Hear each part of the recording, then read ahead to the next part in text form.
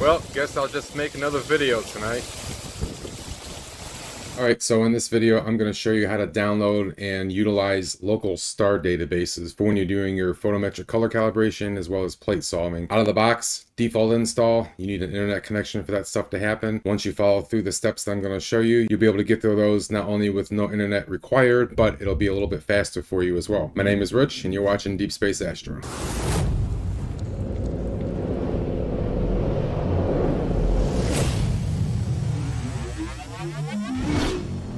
This video is sponsored by Brilliant.org. So before we get into downloading and installing the local databases for this, I just wanted to show you the two places within Siril where those databases will be used. The first will be underneath the burger menu here and image information and image plate solver. You'll see down here under catalog parameters, online star catalog, it shows online catalog. So that's your indication that you do not have your local star databases installed or configured properly. This is the default out of the box. It requires internet in order to reach out and query those databases. The second place is up under image processing, in which you guys are probably more familiar with, but under color calibration and photometric color calibration. Again, under catalog parameters, you see we're using an online catalog. So, and one thing to keep in mind, with these local databases, you do not require an internet connection in order to do your photometric color calibration or your plate solving. But there's a caveat to that. As you can see with my image, because my acquisition software was able to write into the FITS file the right ascension and declination coordinates of this image, I can simply just hit OK and it would query the catalogs and do my color calibration for me, or my plate solving if I was in the plate solving tool. If you're shooting with a DSLR or a mirrorless that does not have your image parameters stored within the file, and these all come up 0 like I've shown in my previous beginners tutorials, and you have to search for your object that you shot and then hit find, that piece right there, if ever you have to hit your find button to get your coordinates, that requires an internet connection because it's going to be querying the Simbad server, which is online only right now. So just keep that in mind. If your coordinates aren't here, you need internet. If they are here, you do not need internet. So where do we get the files? If we come over, and I'll leave a link to the documentation here from Siril, but if you come over to the catalog parameters, down under using local catalogs and under our downloads section here, these last two sentences are your download links. So you have two options in downloading this. If you're a BitTorrent user, you have a torrent file link right here, or you can use the magnet link to grab it all as one compressed file and then extract it when it's done. That would be the fastest way to get them. If you don't use BitTorrent or you don't know what that is, then just disregard what I said. Then just come down here to where it says slower direct download links and click on the link right here, and it'll take you to where you can actually just download the files that you need. We're only interested in the ones that end with a .xz extension. You don't need the two text files. Either just left click on it and save it if you have issues with that. Right click on it, and I'm in Chrome, use the save link as. If you're using a different browser, it's probably worded differently, but download each of these files. And the first two files are kind of big. Shouldn't take too horribly long, just depends on your internet speed. So while that's downloading, I wanted to talk to you guys about another interest of mine, computer science, and show you a free and easy way that you can learn more about that topic using Brilliant.org. Brilliant is the best way for anyone to learn not only computer science, but also thousands of other lessons such as neural networks, programming, and even astrophysics. In the computer science fundamentals lessons, you'll learn computational thinking from the basic everyday task all the way through to computer algorithms. And whatever your skill level, Brilliant customizes the content to fit your needs and allows you to complete the lessons at your own pace. It's a fun, interactive, and easy way to learn basic to advanced topics, and they're adding new lessons every month. So to try everything that Brilliant has to offer free for a full 30 days, visit brilliant.org/deepspaceastro or click on the link in the description. And the first 200 of you will get 20% off Brilliant's annual premium subscription. Okay, so our databases are downloaded. We have all four of them here in my downloads directory. Again, the .xz extension, this is a compressed file. Unfortunately, Windows does not have the ability of decompressing these files for us. So you have to use a utility like 7-zip. It's free, there's no charge. Grab a copy of it. The install is very simple. Just install, click, click. There's no configuration or anything to it. And I'll leave a link to this website as well in the description. But once you have 7-zip installed, then you can come over to your downloads directory. And if you right click on one of the files and say open with 7-zip file manager, and this is real simple as well, just click your extract button It'll extract it in the same folder that you downloaded the zip file itself or the compressed file itself.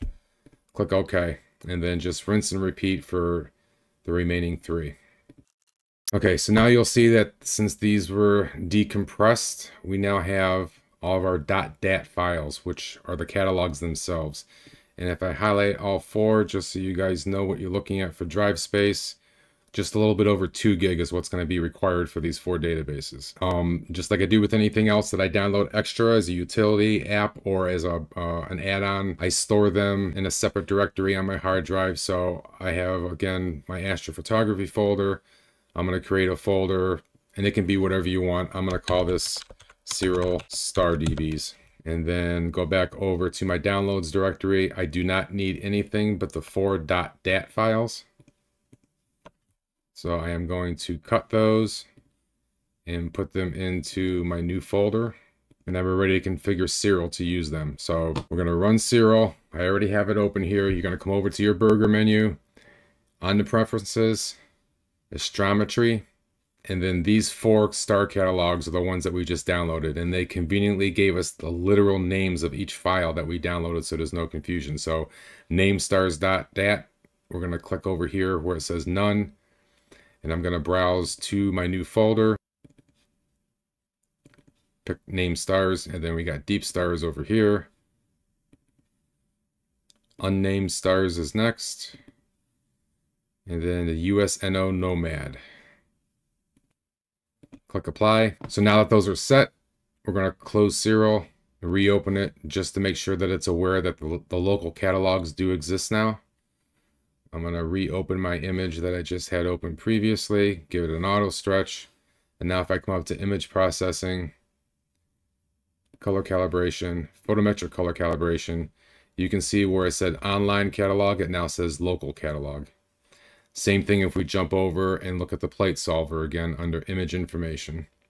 It says local catalog there as well. So now, and I'll bring the console up over here. If we just do a photometric color calibration, again, I don't require internet, and actually here, I'll turn my internet off just so you guys can see this working.